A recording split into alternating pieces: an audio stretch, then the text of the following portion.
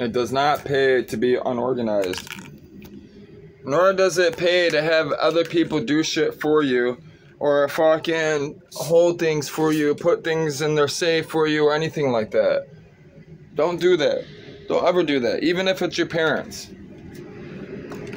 My fucking truck, I'm trying to move my truck. This guy messaged me, said, look, I give you $100 for your truck, you take off the rims.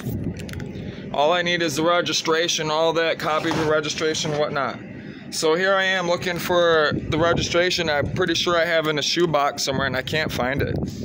And I'm pretty sure there's nothing in the truck.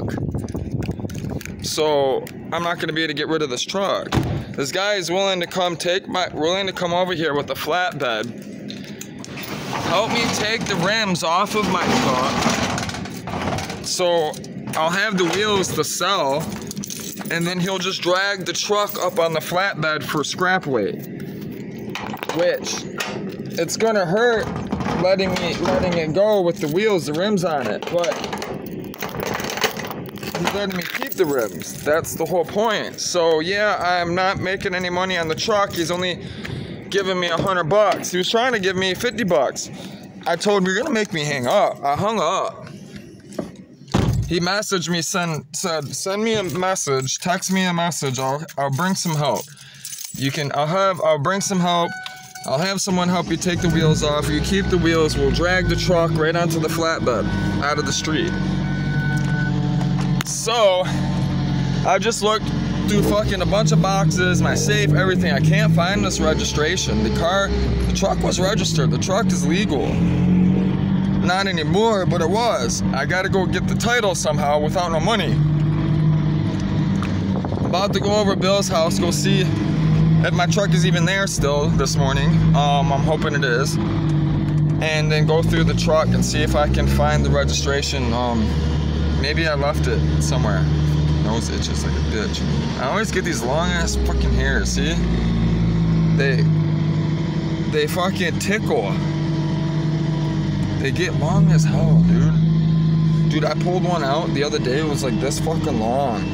I'm like, damn, dude. It came like, when I pulled it, it felt like I was pulling it out of my brain. It's like, what the fuck, dude? And she's hurt. She knows she's hurt, too. She knows she's fucked up. And I gave her some medication, man. I had to. She could barely move. I gave her the medication, just a little tiny bit, and you can tell she's thankful for it. She's able to move around a little bit more.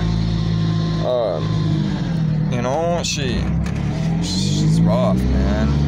The whole time I've had her, she's been rough, you know? It's sad, man. It's going on 3 months, man. This cat has just been through hell and back, man. She's been through hell. I love you, girl.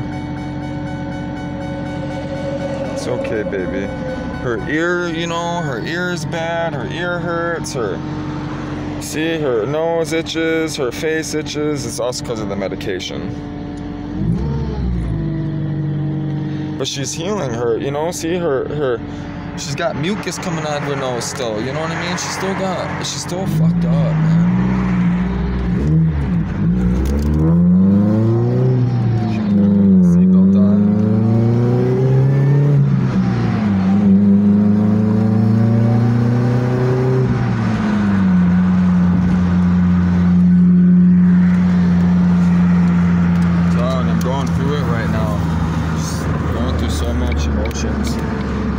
This whole truck, my cat's fucked up, I'm homeless. Stupid, I got all that money in the bank. I could go get a home, but I won't. I've worked so hard for this dream, you know, of mine, for this to work out, and it's gotta work out. I think that guy just messaged me again. I'm heading over to the house. I can't do nothing without registration or title. He won't pick it up for me unless he has at least a copy of the registration and all that, because then he can go get the title himself. He's got a company, he understands that. He said he's willing to work with me. I gotta get up there to the house. I don't even know Bill's address. So That's what I'm doing.